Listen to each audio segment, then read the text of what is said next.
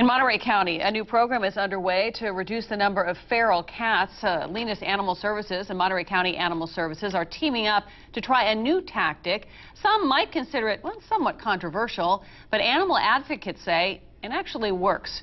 With more, here's Action News reporter Brittany Nielsen. That's why we're doing this, is to ultimately reduce the number of cats.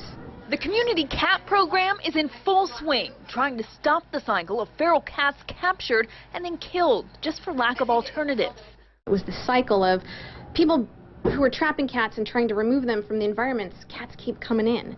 Between 700 and 900 feral cats come through these doors of the city of Salinas Animal Services every year, and of those, 98% historically had to be euthanized. You sit there and you look and you see these healthy cats that you know you can't adopt out because they have behavior problems, but they're healthy and they're thriving, and so is there another option? There is.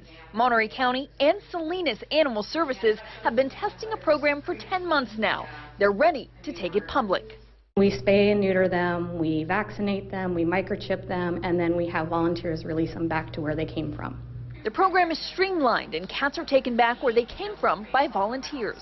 You get an email, you click on the link, you sign up for the cat based on its location, and then you come get it. When you release a cat back to its community that's spayed or neutered, it's not reproducing. It costs between $50 and $75 per cat. An ASPCA grant provided $10,000 split between both Monterey County and Salinas Animal Services, but the grant ran out last month.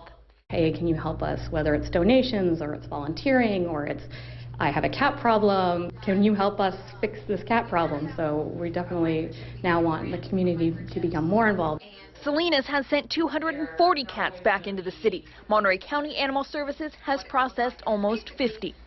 In Salinas, Brittany Nielsen, KSBW, Action News 8.